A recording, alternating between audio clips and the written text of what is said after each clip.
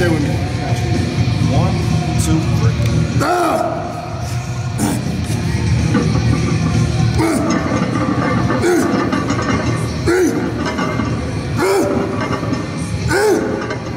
One more. That's not how you do it.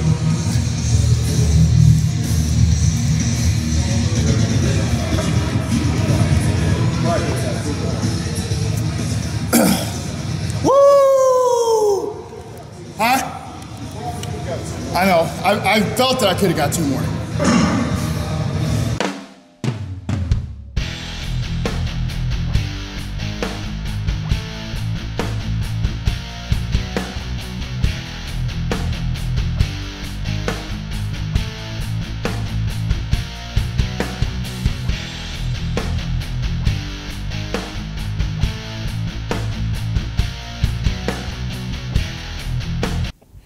What's up, guys? Ken Jackson here. Just finished a chest shoulder workout. I'm working with John Meadows this year. We switched over. I switched from Neil to John after the Chicago Pro in July. Things have been going pretty well. Very excited about the package, the new improved package, the new improved lagging body parts that have come up. So I can't wait to get on stage and show you guys what we've done.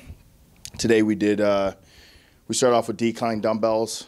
Basically we went up 8 reps, nice and deep. We went up 3/4 lockout, so really no lockout. He was focusing on the stretch of the movement. I went all the way up to the 175 dumbbells and did 3 sets of 8 with the 175s. I think my last set, I busted out 20 reps with that. And no, those are not fake dumbbells. They're real.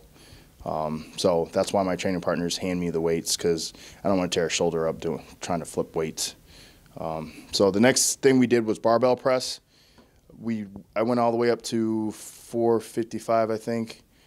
Failed at 455 at like 3 or 4 reps. The previous set did 405 for 6 reps. But the emphasis was on holding it at the bottom and then exploding up. So he wanted a 1-2 second pause at the bottom and then explode up. And then he didn't want us to go all the way down. So he wanted only an inch above the chest and then exploding up. The next set we went to flat bench dumbbells, or I'm sorry, barbell presses.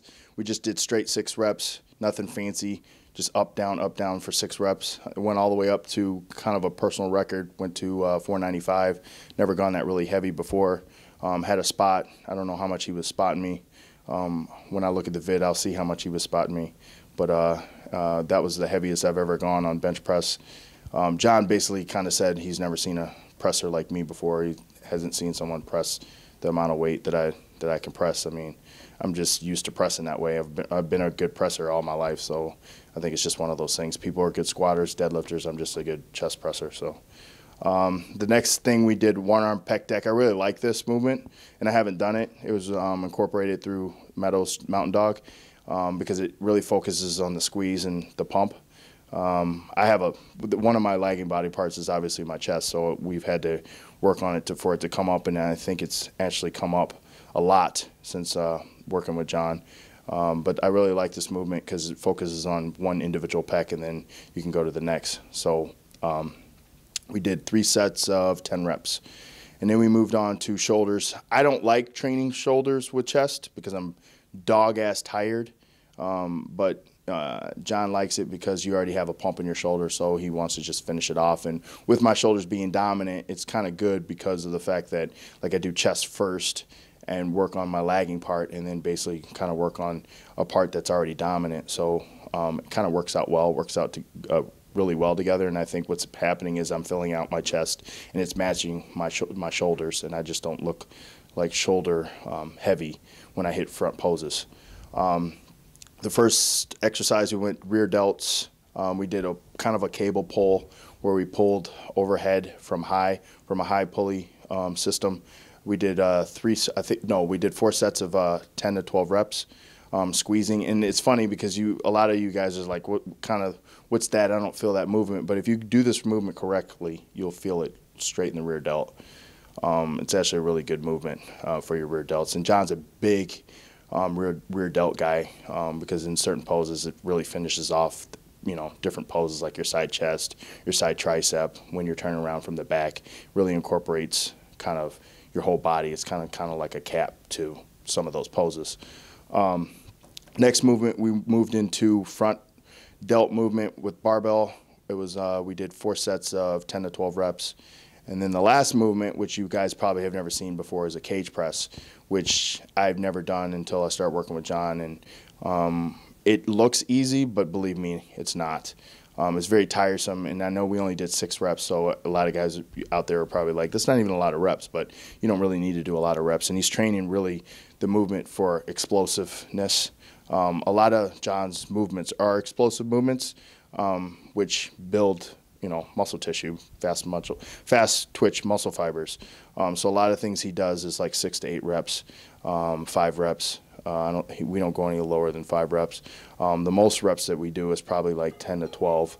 We might do a triple drop set or something like that, but we're not going crazy with the reps. But I found, since I've been working with him since August, that all the reps, my joints don't hurt, and I'm building muscle, a lot of muscle, at a rapid pace and rate. So the last movement was cage presses, and basically what you do is you take a barbell and you press against a cage, and you make sure that the contact is intact with the bar in the cage, and you have to press against the cage. So it kind of creates a little added friction on the concentric contraction, and then you actually have to control the eccentric contraction down. So we finished off with that, and in the beginning of our workout we did abs, which we just started doing. Abs and calves at the beginning of our workout because what was happening, sorry John, we were skipping it because we were so tired at the end. But now it's business and time to hunker down and get to it, because in less than 6 or 8 months I'll be into prep and then getting ready for Tampa Pro in August. So it's all business. So so we do calves and abs like every other day, 3 days a week, and then we throw that in at the beginning of the workout. So it makes sure it gets done, so no skipping out on anything.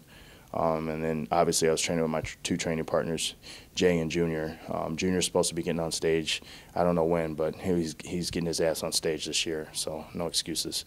And that's his pops that works out, make sure everything's going at the pace that we need to go, and make sure I'm doing the weight that I need to do. So everything's great. I want to thank Rich at Gaspari Nutrition for the sponsorships and all the great new supplements.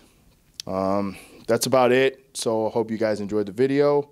Many more will be coming out. I'm going to like once a month I go down to see John Meadows and train at Elite FTS with him and Dave Tate. I don't know if you guys watched some of the YouTube videos. I know we had the recent leg video we did with one of John's athletes kind of puking all over himself and all over the floor while I was doing my set.